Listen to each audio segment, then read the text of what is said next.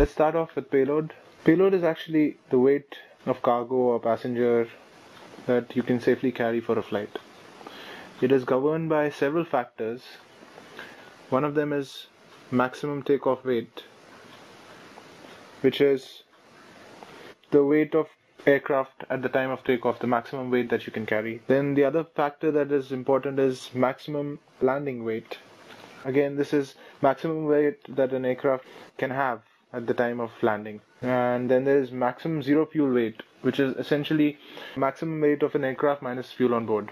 Another thing which is a constant for an aircraft is the operational weight. The weight of aircraft with all the necessary components like engine oil, coolant, crew, etc., but no fuel or payload. So that is operational weight. Other definitions that we should consider: fuel on board, which is very straightforward, is the fuel that you can carry. Reserve, it's the unused fuel, the fuel that you keep as reserve, and it is essentially what's always there at the time of landing.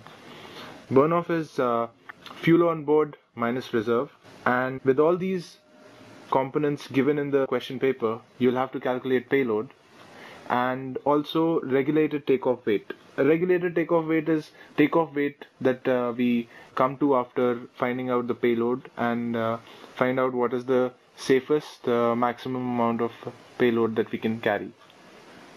Based on that payload, we get the takeoff weight, which can never be greater than maximum takeoff weight, either equal to or less than maximum takeoff weight. To calculate the payload, we separate the answer sheet into 3 separate parts and we tackle each part separately. First part would be maximum takeoff weight.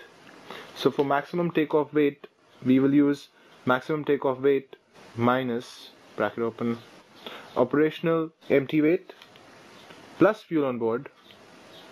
Let's call it payload 1. Then there is maximum landing weight. Maximum landing weight by maximum landing weight minus operational empty weight plus reserve. Payload, let's call it payload 2. Maximum zero fuel weight minus operational weight will give us payload 3. Now if payload 1 is the lowest amongst the 3, then our regulated takeoff weight is equal to maximum takeoff weight.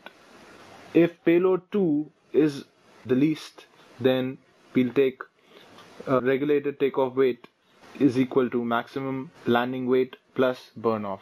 Payload number 3 is the lowest, then we'll take regulated takeoff weight is equal to maximum zero fuel weight plus fuel on board. You could get a variation. They could give you the distance and fuel consumption per hour and ground speed, etc. And you can work it around based on speed and time formulas. You can work it out. Thanks. This is me signing off. Mobeen.